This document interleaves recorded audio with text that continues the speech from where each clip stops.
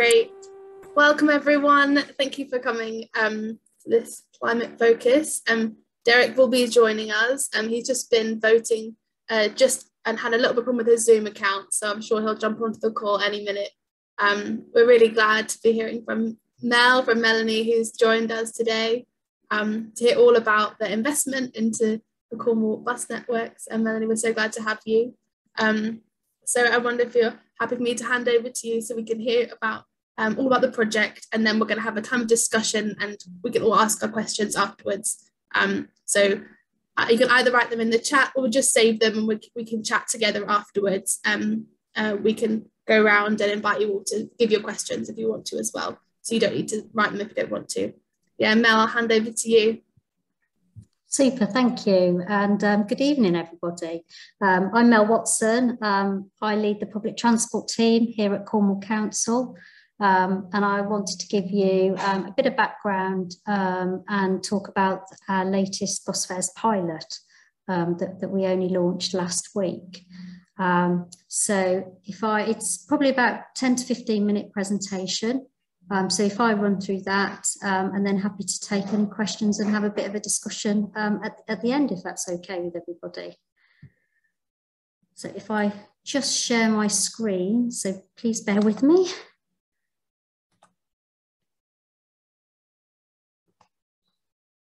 Brilliant. Hopefully you can all see a big sort of screen with two buses and make big savings by bus.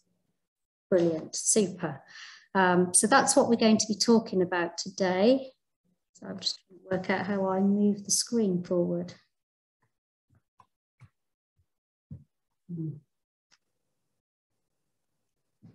Just give me a second.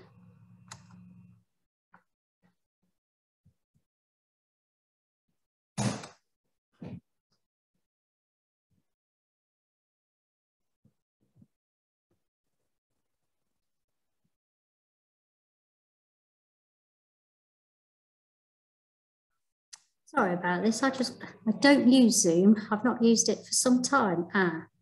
That's changed, hasn't it? Brilliant. So that's me. I've already said that. So if we go on, just to give you a little bit about our journey that we've been making over the last few years. So it very much started off back in 2015, where Cornwall Council secured our devolution deal for transport. And that led to a significant uplift in investment in public transport for the county. And we introduced the concept of one public transport system for Cornwall. And this included quite a significant investment in bus, but also investment in rail across the county that I'm sure you've heard about and experienced with the new trains and improved network that we've got in Cornwall. On the bus side, as part of that work, we also secured in £35 million worth of investment from the operators, the bus operators, and that's in brand new buses that have come in over the since 2015, they've drip fed in. In particular, we've had 102 new buses come in more recently in the last 2 years during the pandemic. These were all low floor, low emission Euro 6 buses. We've also had investment in new depot facilities and also in terms of drivers. So drivers have gone through enhanced driver training and become much more customer focused over the last couple of years. And just as the pandemic hit, it was fantastic timing, we introduced our 8-year local bus service contract. Now this was quite innovative. It's the first time a local authority has really made that long-term commitment to its tendered network. And in Cornwall, it is a significant tendered network. We subsidise 50% of the mileage here in Cornwall, so only 50% is commercially viable, and Cornwall Council subsidises the rest. So we've got quite a say in the bus services that are delivered across the county. Obviously, the pandemic hit, and that has decimated services, and we're now coming through that, and we've got some challenges ahead. But also some really great news in terms of the bus fares pilot. But just before the pandemic hit, I think this is useful context. Cornwall was actually growing patronage, and that is against a national decline of bus patronage. So most authority areas were in decline, whereas we were still growing as a result of the investment we've been making since 2015. And we had some great passenger satisfaction results as well, which have been going up in the last few years prior to the pandemic. We haven't had any recent surveys because we've been unable to do those during the pandemic. So we're very excited to get some more in and see where we stand later this year. The COVID, the pandemic hit us very hard. Our passenger numbers dipped massively when COVID first hit. We took a very steep decline, but we have had a strong return. It's gone up and down, obviously, as different restrictions have come and gone. But generally, we've been above the national average in terms of our return to patronage. And we're about 65 to 70% recovery rates now, depending on what networks you're looking at. So patronage is coming back. We need more people to use bus, but we're on the right track.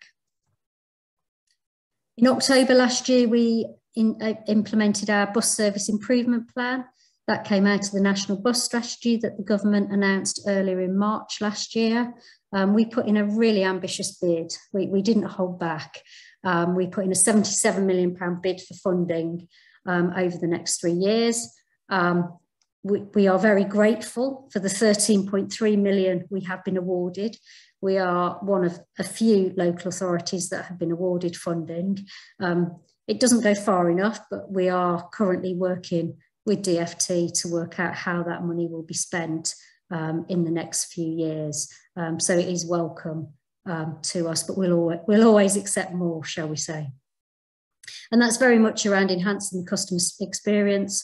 All our work is very much evidence-led and based on customer priorities, and that was very clearly set out in our BSIP, what our customers want, what our customers have said, and also what non-users have said about, why they don't use the bus and what have you.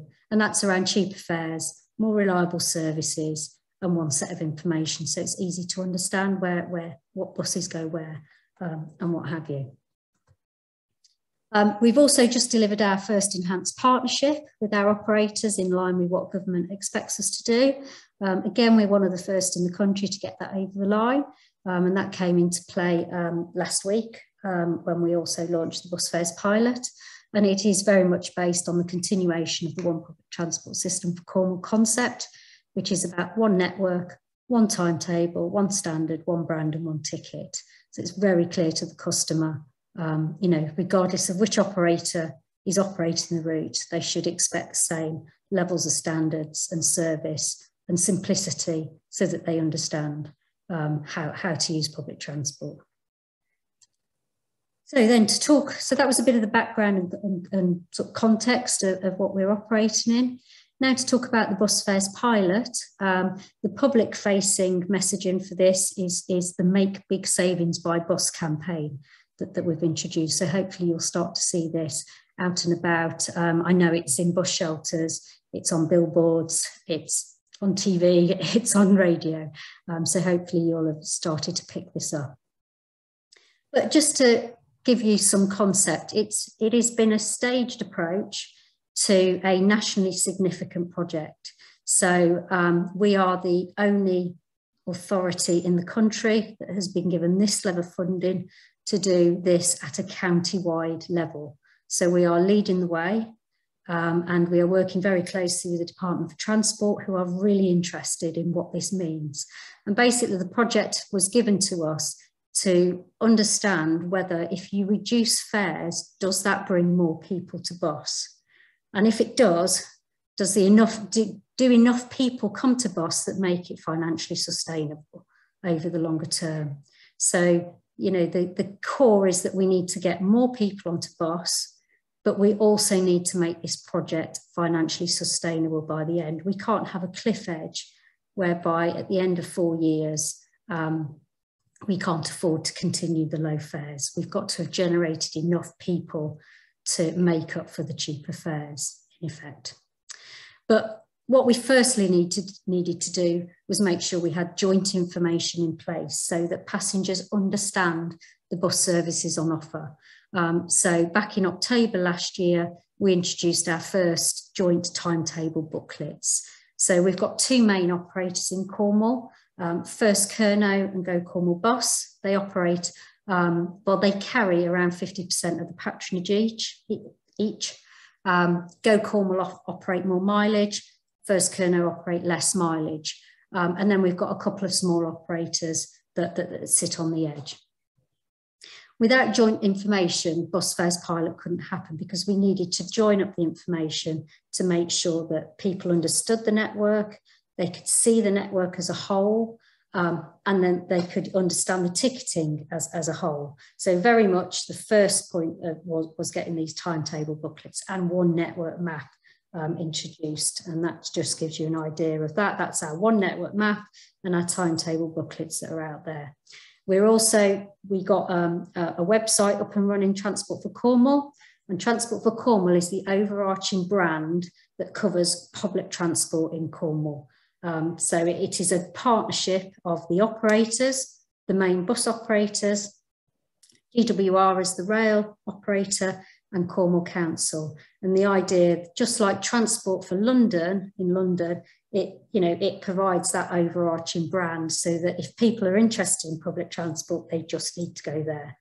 It's in development, and we've got a long way to go. We've got to bring up all the web and apps this financial year. As part of our BSIP delivery, you'll start to see more and more joined up information, but we got the basics delivered in the autumn.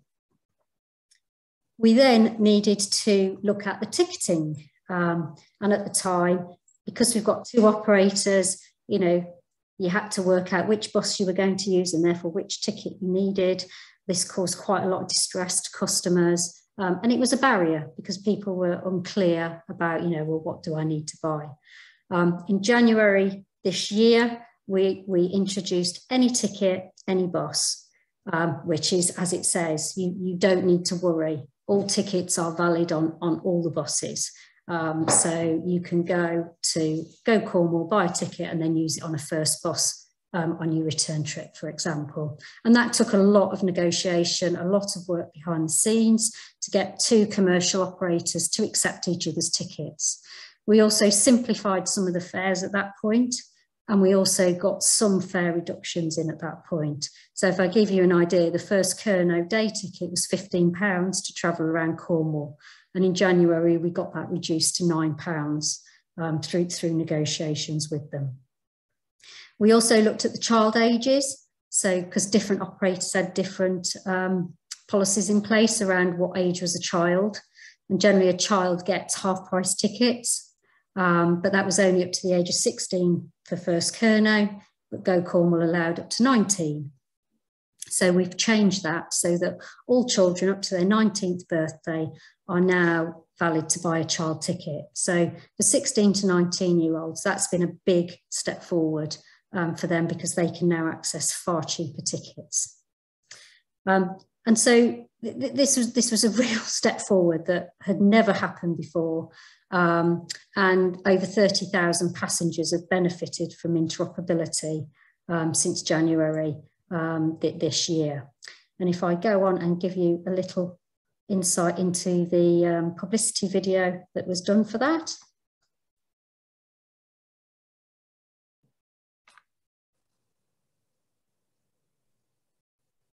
Oh, Mel, I don't think I can't hear it if there's any sound. Oh, can you not?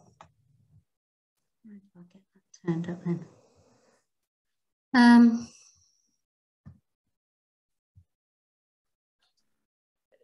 Trying to work out how to.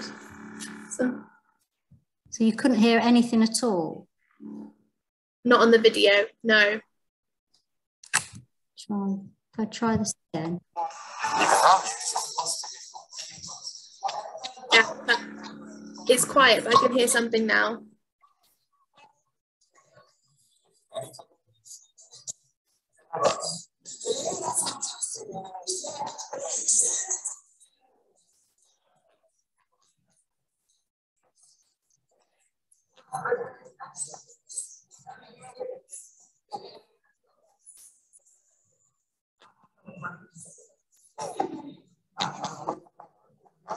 someone said you might have to take your earphones out, Mel. Don't know if that's...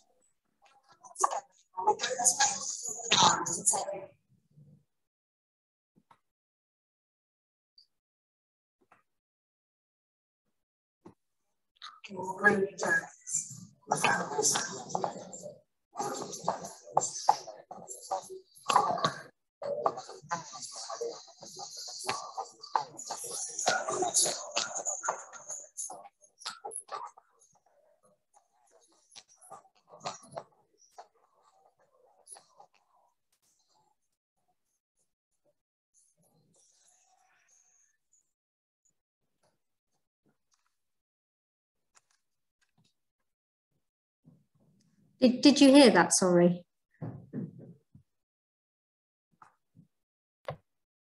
Did you get to hear that? A little bit, not very much, no. Okay. Oh, sorry. There was a suggestion that if you take your earphones out, that might work. Yeah, no, I did. I did take them out of the computer. Okay. So I can share this with you, and this is available online as well, so you can view that. I'm not quite sure. I can't see any way of making it any different because it's working perfectly on my machine. So I'm not quite sure why it's not transmitting. So apologies for that. So basically, this is the publicity that accompanied that video. It's all about this year. So this was in January. This year, it's all coming together, Any Ticket, Any Bus. And it was really the pre-launch information for the bus fares pilot, as well as supporting the Any Ticket, Any Bus sort of concept that we delivered. And then obviously that led us on to the bus fares pilot that was launched last week. It is very much reductions across most fares and a simplification around some of our single and return fares, and also the removal of some of the fares because we had an incredibly complex fare system. So we have tried to simplify it quite significantly. We've added some new town zones where there was anomalies across Cornwall, and we've taken forward a very large marketing campaign. Let me see, because again, I've got the radio ad. So let me see if I can work out how to share that with you. Let's see if this works. This is going up everywhere.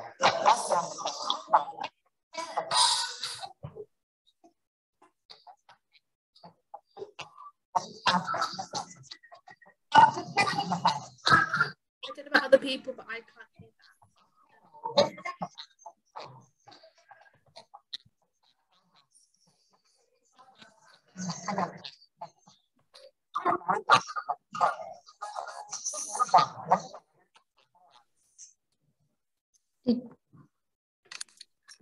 Did you hear that at all? No.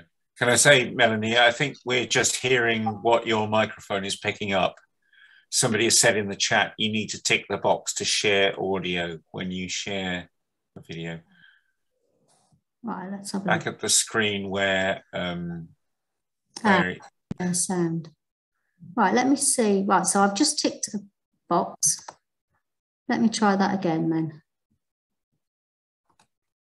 Prices are going up everywhere, but bus fares across Cornwall are coming down. From the 10th of April, start making big savings by bus, with many short hop fares reduced by 20% and longer trips by up to 40%. And for just £5 a day, travel on any bus across Cornwall as many times as you want. There's never been a better time to travel by bus. Make big savings by bus from the 10th of April. Visit transportforcornwall.co.uk.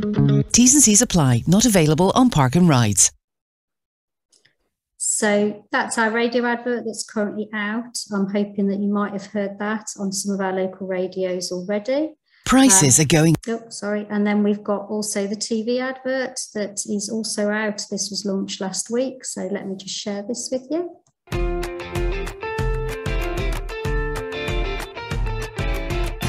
Bus fares across Cornwall are coming down. Work or school or just heading out, wherever you're travelling in Cornwall, we'll help you make those connections that really matter. Any bus, any route for just £5 for an adult day or £10 a day for the whole family. It's time to make big savings by bus. So that's the TV advert that's aimed very much at new people to try the bus, day trips out, family trips, £10 just for travel for a whole family for the day. They can go anywhere across Cornwall. So that's very much aimed at non-users. The campaign is quite wide-ranging. We've got various social media feeds, we've got billboards, we've got bus stop adverts, we've got road shows going round. So buses are visiting the centres of our main towns. We've had 2 this week, we've got 2 more next week, and then we're planning what we're doing beyond that to try and engage with the communities and make people aware of what we're doing so that we're raising awareness. And what we're looking for is, just make one journey, just try the bus. It's a lot cheaper, petrol prices are going up, everything's going up, but bus fares have actually come down. And I think the message is if everybody made one trip by public transport, it really starts to make a difference in terms of patronage, in terms of the climate. So that's very much how we're trying to market this. And of course, for current users, it's great value. They're getting much better fares. They've had a reduction in price. In terms of the actual, what we've delivered, short hop fares have been reduced by around 20%, the longer distance journeys by up to 40% because they were quite expensive, and some of our bus journeys are quite long in Cornwall. We are a rural authority, and it does take quite a long time to travel from place to place. So they have had quite a significant discount.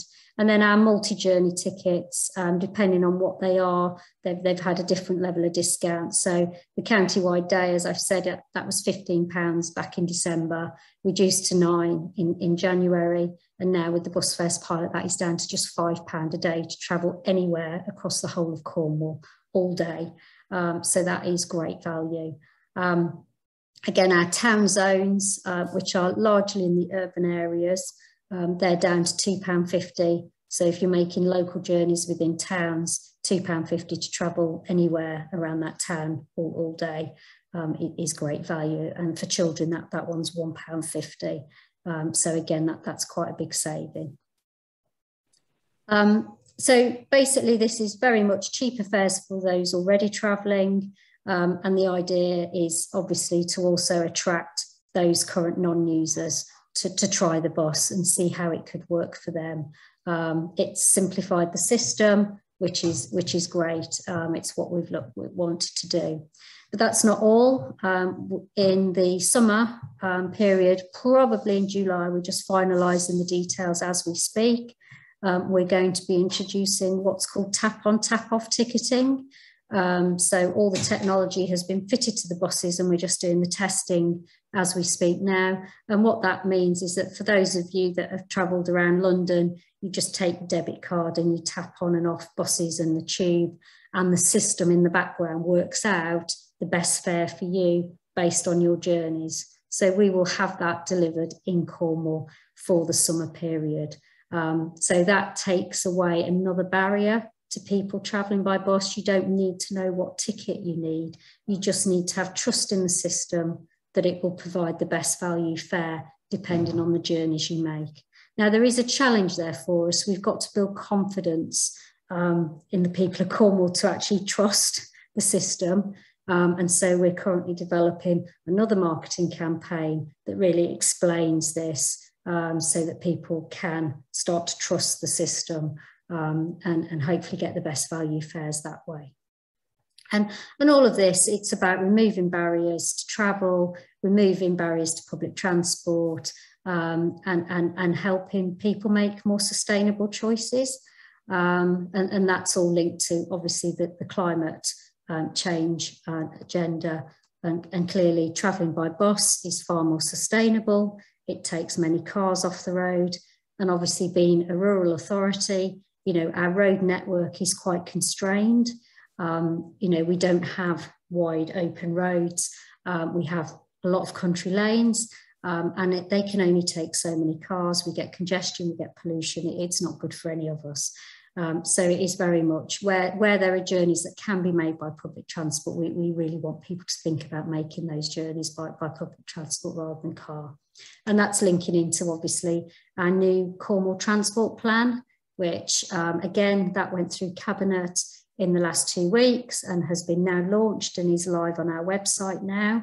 And that is very much about putting the climate agenda at the heart of everything that we do. So, you know, that is clearly there. If you haven't already seen it, do go online and have a look at it. It's a great document and it has sort of rebalanced what we need to do in terms of transport and its impact on the environment as we move forward. So just to conclude, you know, the Make Big Savings by Bus, it is out there now. It's also at the same launch of that, we launched our enhanced partnership with the operators. So we are now committed to working together and delivering change. We're working on our BSIP allocation with the Department for Transport to determine how best we'll spend the 13 million that they've allocated to us. And all of this is a real opportunity to deliver a difference for bus users. Cornwall, as a rural authority, does have a great network for rural bus services. We really are fortunate. I know we can always do more, but obviously within the budget constraints we do have a decent network, and we really are asking people to try the network, try and make 1 or 2 journeys on public transport to help make that difference. And all of this is integral to the wider vision and goals linked to the transport plan and our climate change pledge and the need for change. Okay, I think that's it. I have got another video of the launch if you'd be interested in seeing that. Again, that's just a couple of minute video of the launch day, and it just talks about, well, it shows some of our key stakeholders that were there on the day. So if you're okay. That would be nice to see, and we've got the sound now, so. Yes, exactly. So if you just give me a moment, I just need to switch from one thing to another. This has gone live today. Share screen. So I didn't have time to embed it into the presentation. So let me just find it. It's on our Twitter page. Right, has that come up with another screen? Yeah, so I'll just, I'm doing this through our Twitter, so it's a bit smaller, but hopefully you'll get the gist. And if you are interested, you can go online and find it to watch for yourself. So it's about reducing the cost of bus travel across Cornwall. I mean, this is a UK first. It's a good news story. I mean, in these times when prices are going up, we're bringing them down. Isn't that incredible? We're reducing fares as part of a government-funded low fares pilot scheme, which launches today, and we're really excited about it. Fares are going to be dropping to £1.60 single, £2.40 return. In addition to that, we're also launching new town zones across the whole of Cornwall, where you can travel for a whole day for just £2.50. Tap for their ticket to get on any bus and travel anywhere amongst all the bus providers around Cornwall. That enable the bus operators to come together and really put the passenger at the centre of everything that we're doing. That's what partnership working looks like, and Cornwall are doing it in a way that should set a new agenda for the provision of buses in a rural setting across the whole of the UK. Think about the difference you're making to our climate by using buses as opposed to getting in your car. Come and join us. Come and use the bus.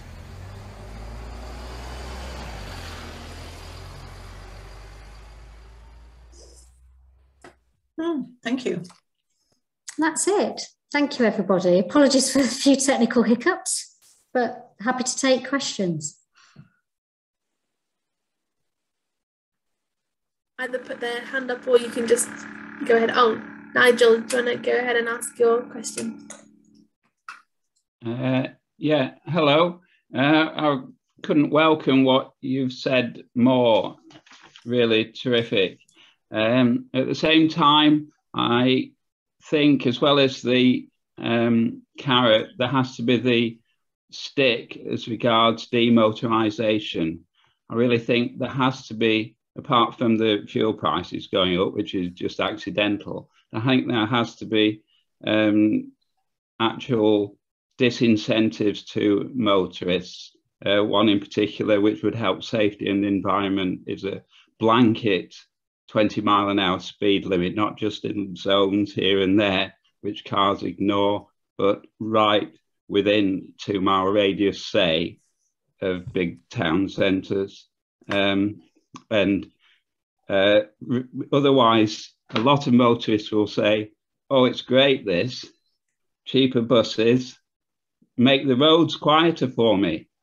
That is the way a lot of motorists think. There has to be active disincentives to people using the cars, not just the carrot, which is highly admirable what you've done. Yeah, absolutely. And I couldn't agree more. And, you know, as part of our bus service improvement plan, as part of the national bus strategy that the government have set out, that has been made very clear. So, you know, it's not just about improving buses. They want to see also what are the other sticks, carrots, etc., that join up all of this. So just to give you an insight into that, as part of our BSIP, bus service improvement plan, we have made reference to the positive parking framework, which Cornwall Council actually already has in place.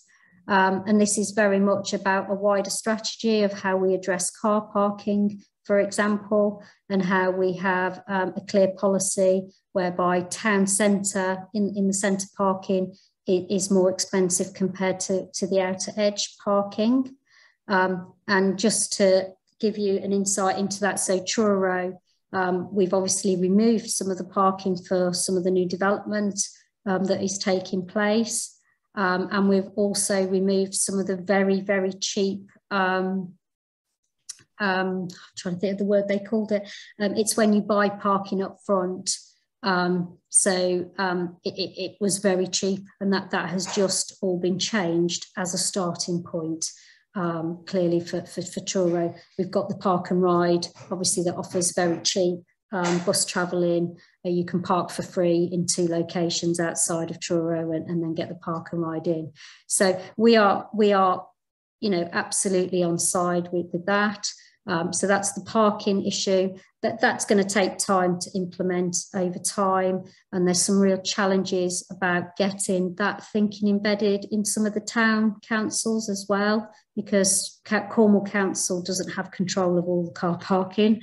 You know, much of it is devolved to our local town councils.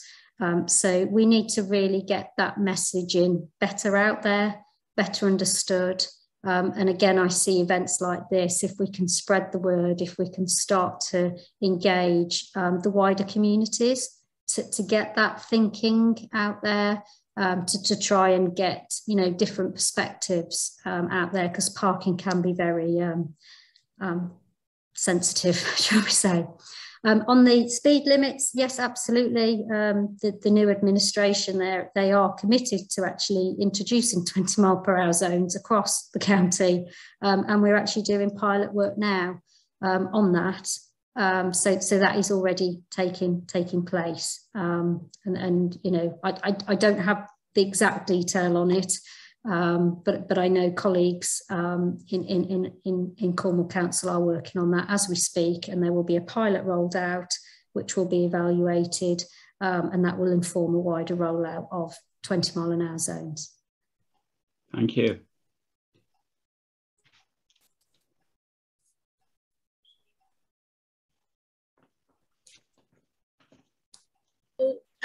Pippa, we can't hear you. I think.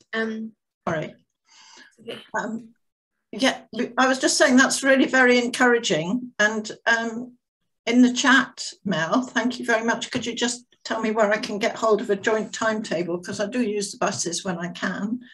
Caroline Snow, you've got your hand up. Did you want to ask a question? Yes, thank you, Pippa. Thank you, Melanie. That was really positive.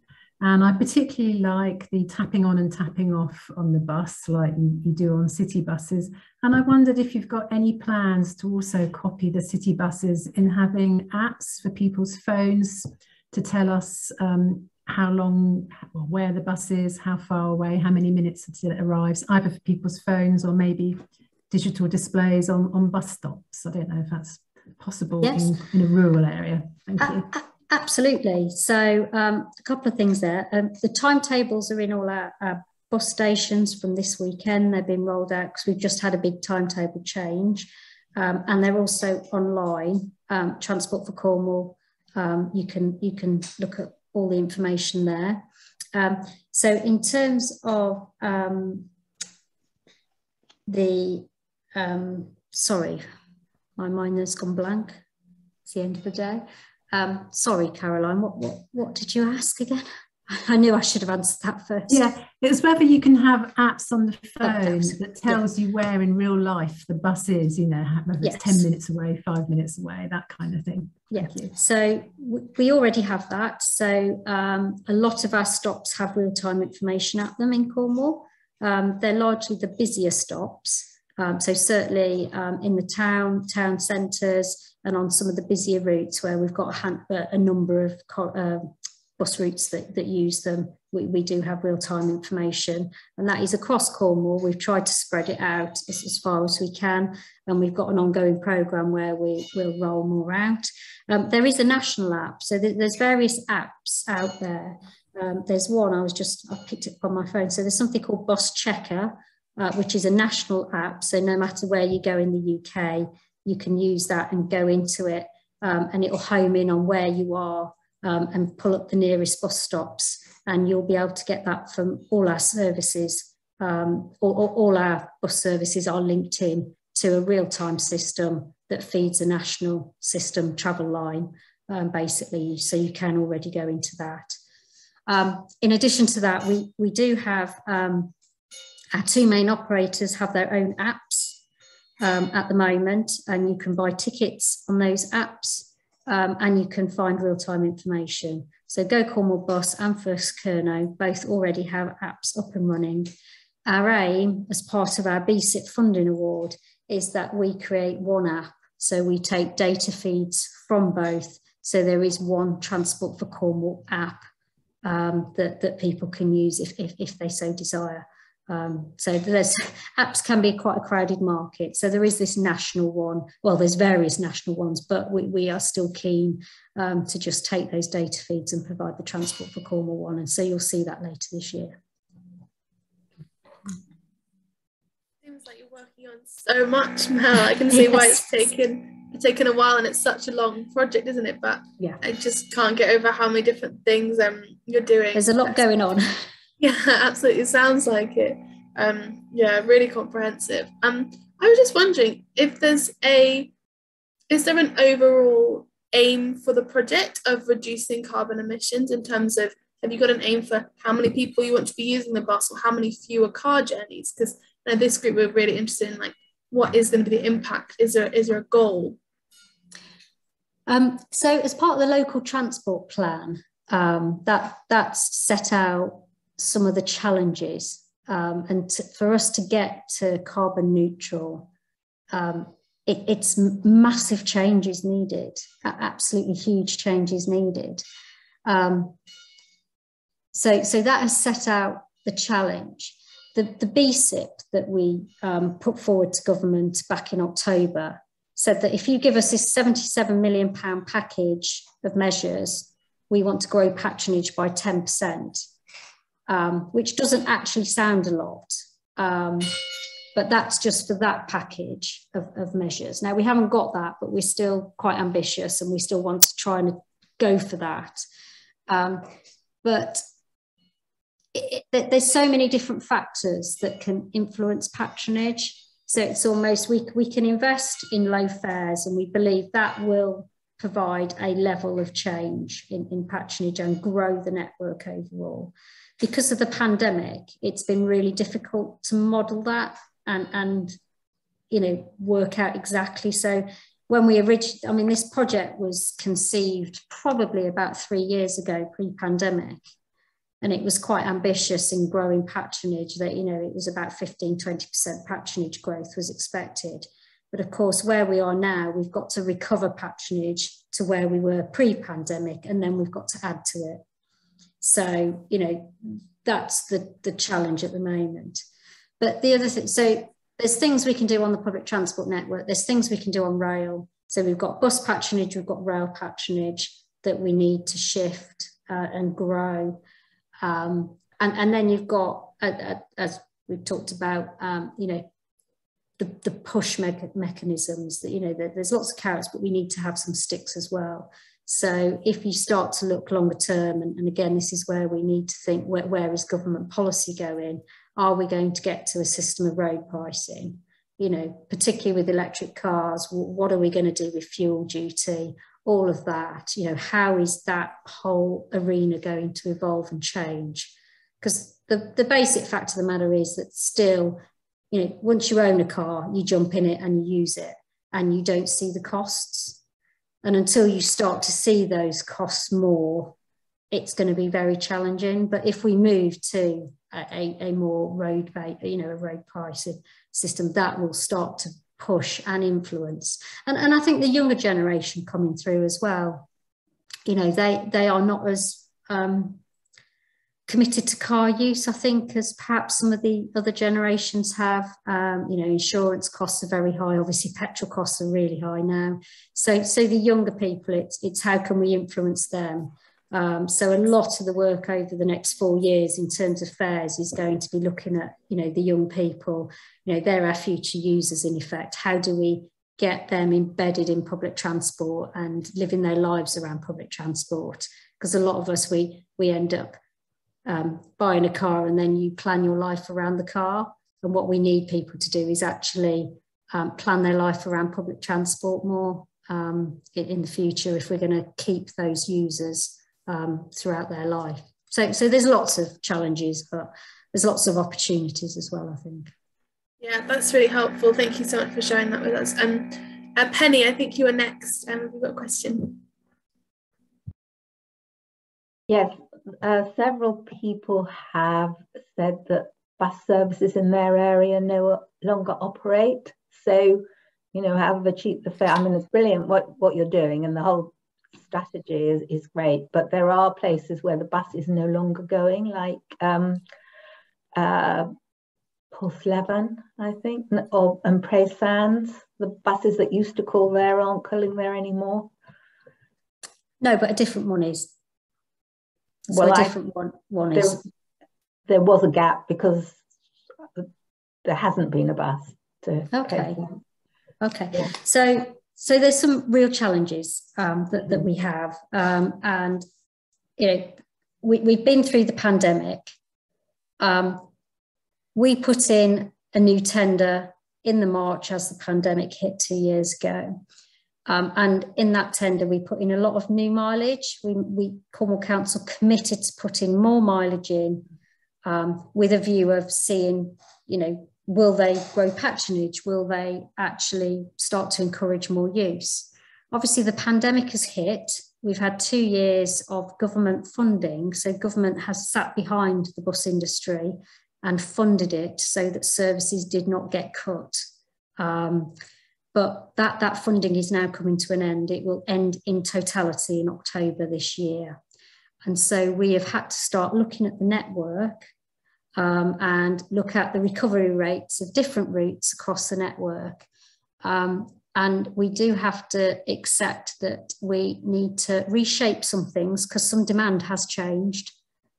People aren't doing what they were doing previously. You know, people aren't going to work 5 days a week.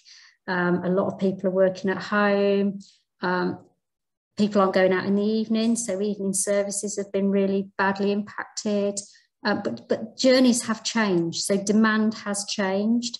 And I was talking to GWR recently because we've got one route up in Gunnislake, for example, where we've simply got nobody using the service.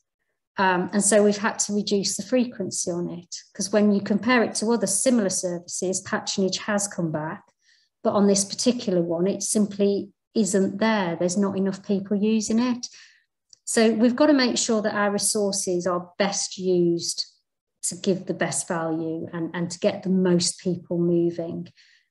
So because demand has changed, because we do need to relook at the network, we need to reshape the network based on what what people are doing now post-pandemic, that there are going to be some changes to the network.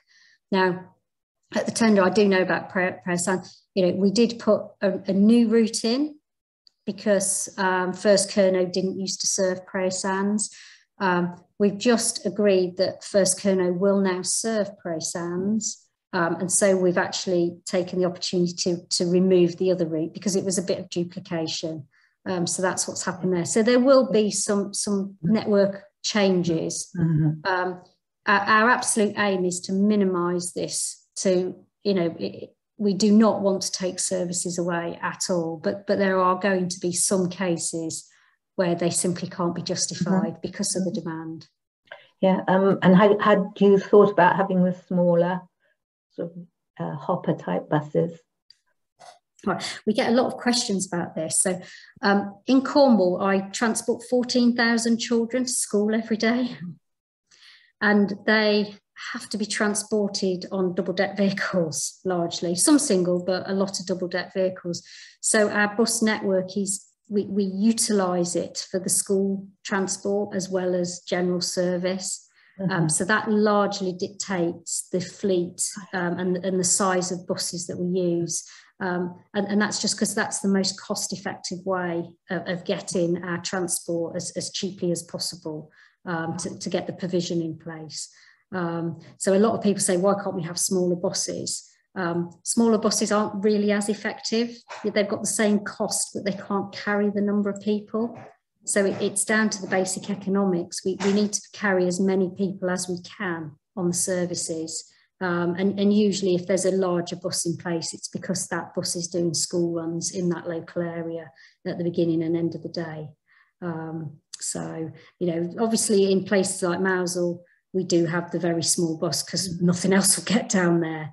But where we can fit a larger vehicle, our preference is very much to fit a larger vehicle because it just gives us greater flexibility. And a lot of buses move around. They'll do one route and then they'll go on to another route and then they'll do a school route and then they'll go. So they do a lot of different things throughout the day. Again, that's the way we drive efficiency of the network. Well, thanks very much. Thank you. Thank you. Thanks, Mel. Stephen Reynolds, did you want to answer a question? Can you hear me okay? Yeah. Yes. My video's not working, so you'll have to just listen to me, I'm afraid. Yeah, it's following up on what Penny said. And like Penny, I'm the Penzance Town Councillor, and I've had a lot of feedback from residents this last week in Haymore, where I live just outside Penzance, on cuts to bus services, changes to routes. So the village is only served once every hour rather than every half hour, and some of the routes have changed and are following very strange routes. And also they don't always dovetail in with the train services arriving at Penzance railway station, particularly in the evenings. So I'm wondering, do you have any mechanism or scope for arranging meetings locally with local councils like ours to discuss feedback from users when you do change routes, or indeed in advance of changing routes, so that obviously you've got your financial constraints, but also local residents have been, particularly those residents who aren't digitally aware, and we have a lot in our neighbourhood who aren't digitally aware and rely on the paper timetables, and suddenly they've gone out of date and they didn't know it was happening. So do you have colleagues, or do you yourself have kind of local meetings where we can talk through these various issues and work out whether there are individual routes that could be tweaked in both our interests? That's what I'm trying to say, really. Yeah. So I'm currently looking at how we can better engage. I only have a very small team, and so I can't promise to engage with everybody across Cornwall. What I'm trying to do is make better use of, obviously, our councillors. So the Cornwall councillors, we've committed. So I did a briefing in January to them in terms of this is where we are, this is how we operate, these are, because there's big service changes in April that we've just gone through, and the next big one is September. So we're now planning for September and what we need to do with the network, with the return to schools and any wider network changes. So there's 2 times a year that the big changes are made. So we're looking to put in extra meetings with the Cornwall councillors, but we also can make use of the community network groups. And you know, I do urge people to write to us, contact my team. You know, if you go online, you can see the email address that you can always send feedback to. And yes, if there are particular things that you want to talk to, then yes, we can set something up. And I know that there's been a number of issues down in Penzance, so that would be one where yes, we could potentially talk to you and understand the challenges that you and other councillors are facing down there. Okay, thanks very much, Mel. That's great. One thing I have to be honest with you about is it's a mixture of commercial changes. So commercial changes are commercially sensitive and hence confidential, and therefore we can't share a lot of information in advance. But I'm looking at how we can improve the communication so that we know which areas may be affected. And can start to improve the comms around that going forward. So I am trying to draw up a plan to get better comms out there. Okay, thanks very much. Cheers. Wonderful. John James, do you want to ask your question? Yes, I've got, you've answered my question on double-decker buses. I've got two others though. First of all, will bus services be a lot more frequent? Because one of the things that you find when you go to a city like London is if you miss a bus, it doesn't matter. Another one's coming very shortly. Here it seems to be every half hour, every hour or whatever, which it makes it less convenient than having a car. That's the first question. And secondly, have you got enough drivers if you are going to make them more frequent? Because we've heard of stories of drivers becoming HGV drivers and this sort of thing. It's going to cost to get the drivers with the relative skills and professionalism to come back to transport. Yeah, so I'll pick up on the driver issue first. We are facing a real crisis, both nationally, but specifically in Cornwall, because of obviously housing, and you know, drivers simply can't afford to live in Cornwall, just like many other sectors that are largely low paid. So we do have a real challenge with drivers, and we've had so there's driver issues because we had the HGV shortage. Therefore, what drivers were available are paid a lot more money to go and drive a HGV compared to bus. So we've had all that to deal with, and we continue to, our two main operators are recruiting all the time for drivers. They are doing fairs in our local towns to try and get people to think about driving. They're offering much more flexible working patterns. They're trying everything they can to try and encourage people to drive in. But when you've got McDonald's paying £13 an hour, and people can just go and do that, you know, we just can't compete with some of the other industries. So we've got that, but we've also obviously had COVID, and COVID hasn't gone away. And actually in the last 2 months, we've actually had some of the worst sickness rates throughout the whole pandemic in Cornwall. So that has led to more lost mileage, more services being cancelled. And I'm conscious the public are now getting quite weary about COVID excuses. But the reality is it has still been there, and we have struggled. We haven't got enough drivers in the system, so we can't cover sickness. And so that has led to some severe issues. And those are not going away anytime soon in terms of the driver shortages. In terms of the frequency question, I would absolutely love to put more frequencies on. And that was part of what the bus service improvement plan was about. It's all about the national bus strategy. We asked for £8 million revenue a year extra so that we could totally uplift the bus network in Cornwall. And we've not been given that. We've been given £4 million over the next 3 years. We asked for £8 million a year to enable us to uplift buses. So yes, we want to do that, but we simply can't afford to do that at this stage. What we want to do through the bus fares pilot is look at where do we see the most demand based on the lower fares, and then we will use the BSIP funding to try and enhance certain services to demonstrate that if you do that, you do get patronage growth, you get better customer satisfaction, people want to buy into Boss. And then by doing that, proving that point on a couple of services, we can then make the case for wider investment beyond that. But again, it all comes down to money at the end of the day. I'd love nothing else but to put extra frequency on our network. But at the moment, we just can't afford it.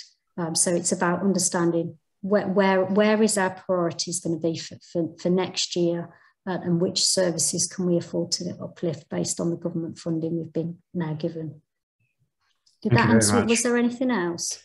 No, you answered the other question on double deckers earlier. Brilliant. Thanks, Mel. Have we just got time for, there's 2 questions left. Have we got time, Beth? Can we overrun a little? Gina, would you like to ask your question? Yes, thank you. Yeah, mine's quite a quick question, actually. It's about dogs. Now, of course, many people come down to Cornwall and they bring their dogs with them. And of course, this is a barrier to them using public transport and buses. I just wondering if there's any kind of initiative or policy from the council to try to encourage the bus operators to allow dogs and perhaps promote it a bit more, especially, you know, manageable dogs, of course, on their buses. Do you know, I think you can take dogs on the buses, and I think different operators might charge just in case. I was just thinking, you know, perhaps it could be promoted, because I think, you know, people just find it so easy and comfortable just to take their dog in the car rather than, you know, it's just something to think about. That's What we want to try and look at how we market more tourists to use the service, so we might be able to include that in that element. Okay. No worries. I've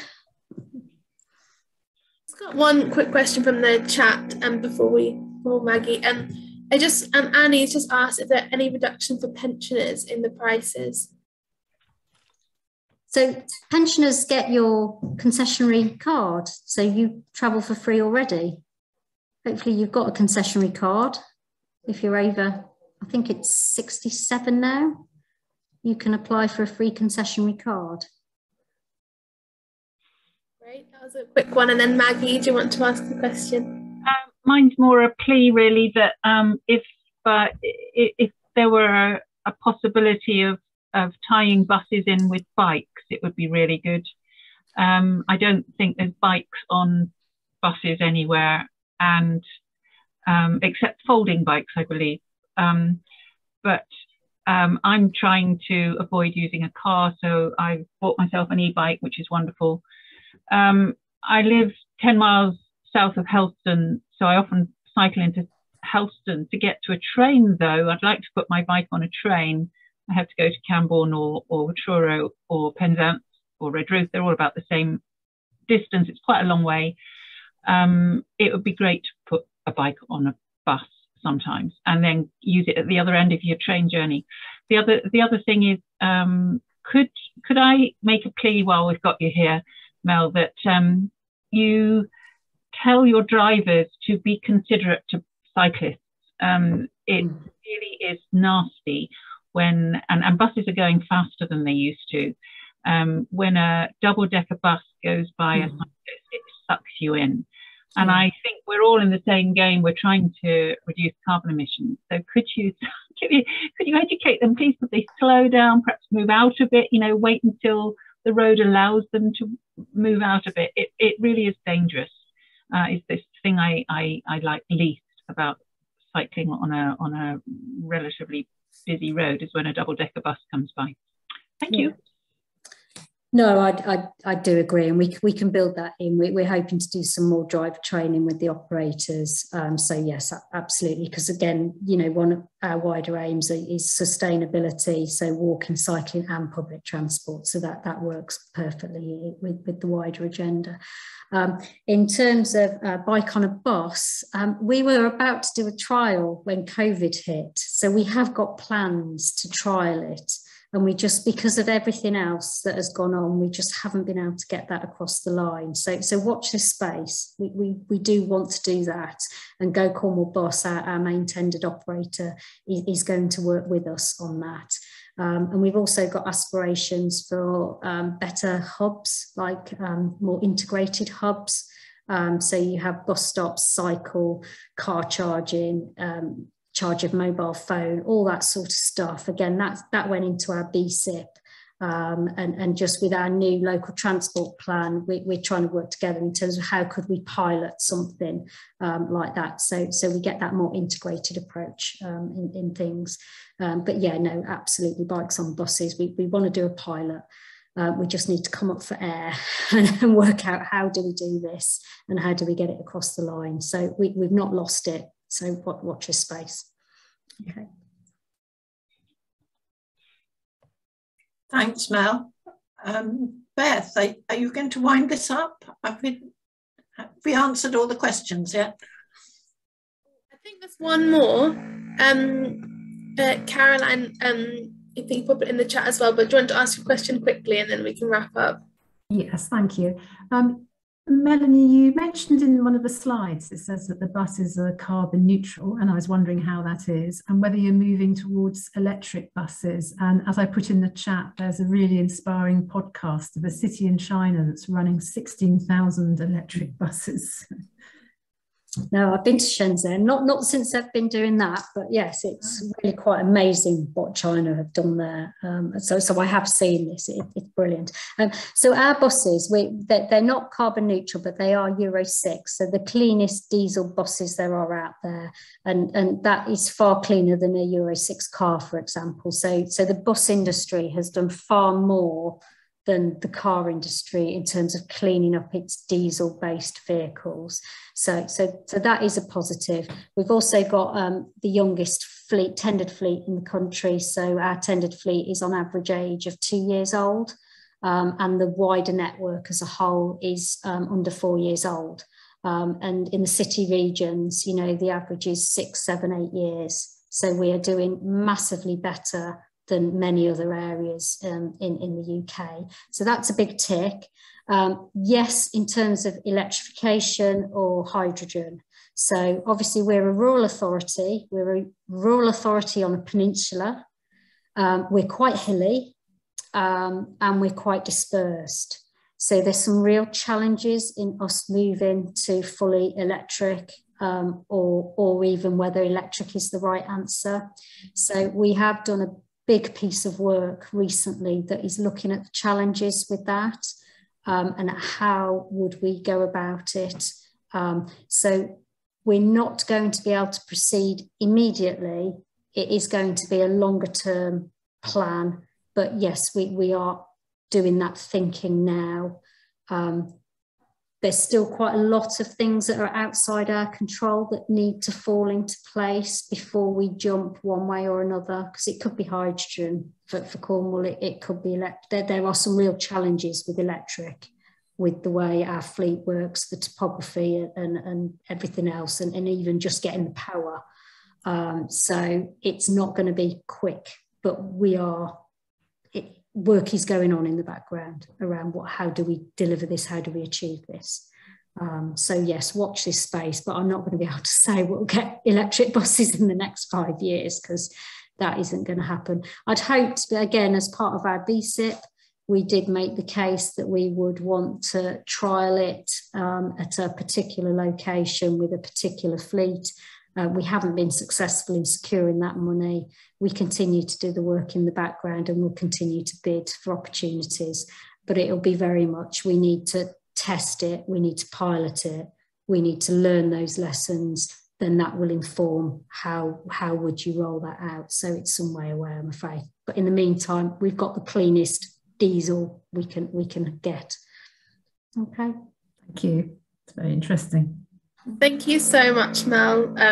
It's been really interesting to hear and very thorough, and for answering all of our questions. I'm sure we've all been inspired to get out on the buses and to encourage friends and family to do the same. We'll say goodbye now. Thank you so much, everyone, for joining. And we'll send out an email, but the next Climate Focus is going to be on the 19th of May. At the same time, and we'll send out invitations for that soon. Brilliant. Lovely to meet you, everyone. Thank you, Mel. Thank you, Beth. Bye. you, Pippa.